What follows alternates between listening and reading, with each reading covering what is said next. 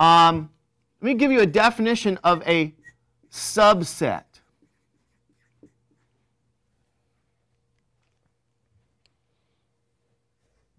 Okay. Now, here's how we describe this. We say A is a subset of B. This is called the subset notation. Okay, I'm just curious, before I give it to you, how many people know this stuff? How many people have seen this subset information before? I'm willing to bet most of you have not. Is that true? How many people have actually not seen it then? Yes, this is why we're going. You guys know that in some way, the expectation is that you've seen it in high school. So a lot of instructors won't even talk about some of this stuff at all. They'll just go to it and use it because they expect, oh, you might have seen it in high school. But what happens in high school is, you know, a lot of different things.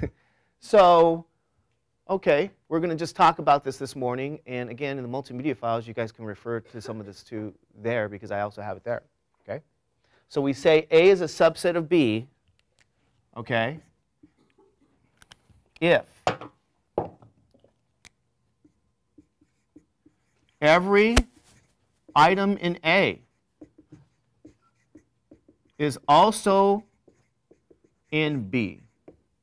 Okay?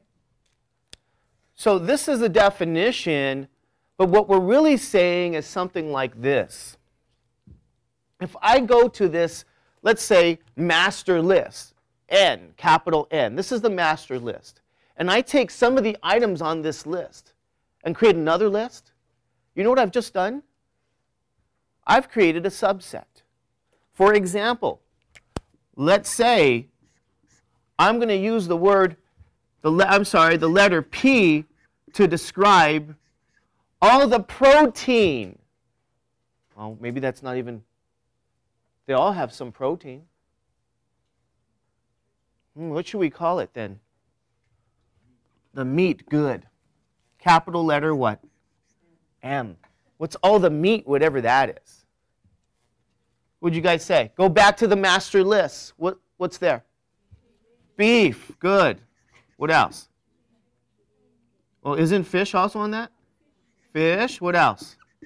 Chicken? Anything else? Nope, that's it. This is an example. Which one's the subset? Is M the subset or is N the subset? We say A is a subset of B if every item in A, every item here is also in what? This list here. So this is an example of M being a subset of N. And we can sort of do this all day long in the sense that I can say, well, let D be the list of drinks from set N, the master set. What are all the drinks? Well, what is it? What are you going to say? Milk and what? Cranberry juice. Okay? So now D is a what? Subset of M. I'm sorry, N. I'm just thinking personally, I'm thinking if I go to Costco, oh, that's very dangerous.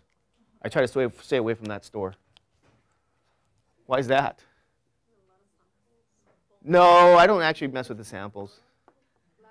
You end up leaving with a ton of stuff. You can spend $500, $600 at Costco and then have most of it rot. You got to eat it all. Okay? So D is a subset of N, or D is contained in N. Okay? Note, isn't M and D both sets? Aren't they lists? So can you tell me that, or answer the question, what's the cardinality of M, and what's the cardinality of D?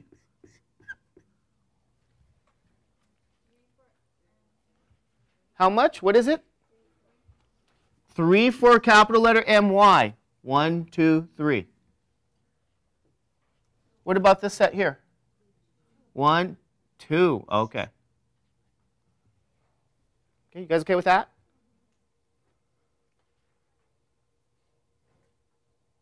Okay, is that easy or is that hard? Is it okay? Okay.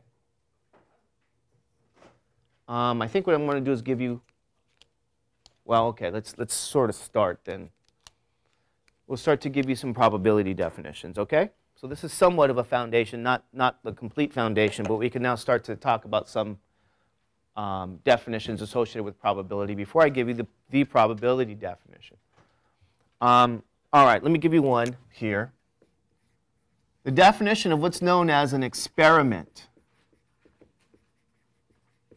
And this is an experiment in probability. It is simply any process in which an observation is made. Okay? And I think the word observation here, I want to point out to people, is you can make observations. This is sort of a what? It's sort of a vague word in some sense, because we can make observations in a lot of different ways. Is that right? We can, when you think of observe, you actually think of actually seeing things. Is that true? So when you make an observation, it could be based on sight, but you can observe things based on what else? Sound. Can you hear thunder? That would be considered an observation in some sense. Sound, sight, touch, feel, experience. Okay? So observations in probability, they can occur in a lot of different ways. Okay? We could be sitting in this room, and guess what? One of the ceiling tiles can fall down and hit you on the head. And that could be considered an observation, because why? It was some experience. Maybe you felt it hit you, but okay. All right, this is a definition of an experiment.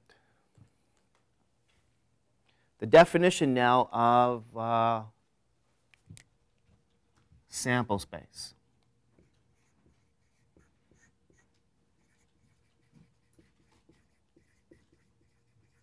Okay.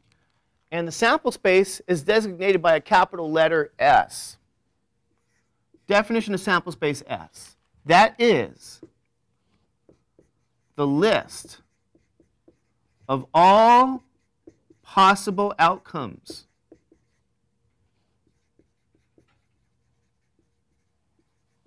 associated with an experiment.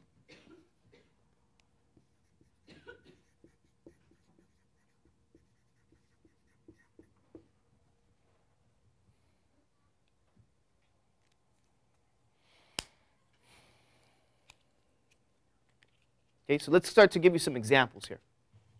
Okay? For example, if you guys toss a coin, we can call this an experiment. Why? What happens when you toss a coin? Oh, you can observe what? The coin landing on head. Oh, you can